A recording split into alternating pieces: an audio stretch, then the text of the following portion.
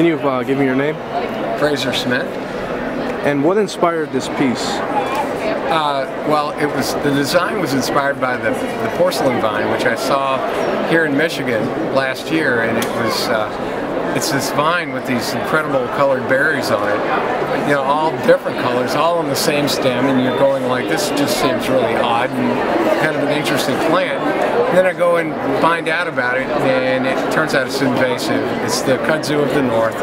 It's one of the most, you know, it's a bad plant. It's a bad thing. And so, but it's a beautiful thing to look at. So that hence the name, Finding Beauty in Bad Things. And how long did it take you to create this? About 1,100 hours, I think.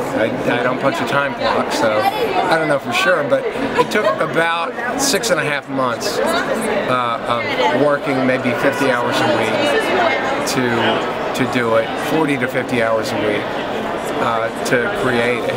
So.